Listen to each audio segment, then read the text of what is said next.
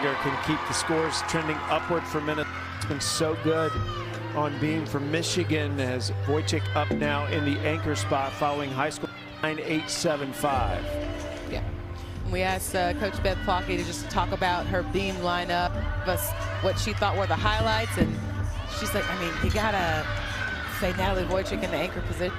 I mean, and you see why. Just beautiful toe point. She just has gorgeous gymnastics.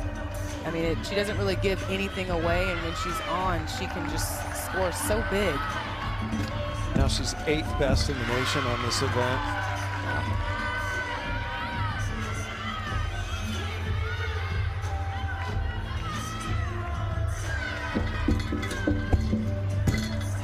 Triple flight series, back handspring layout.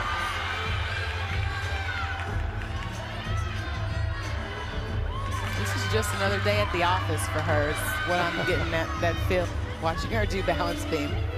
Remember, Michigan trailed coming into this rotation by 0.075. They've had a fantastic beam event so far. Definitely going to make up some ground.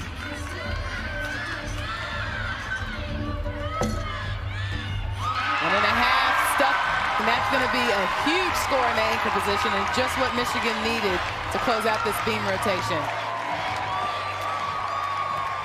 Right now, they would be dropping a 9.85. We'll see what that score, but moments ago.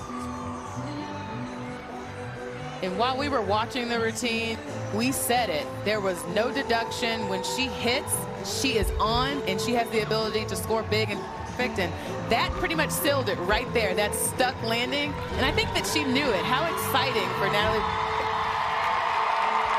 Those 10s don't come often, but when they do, they are special.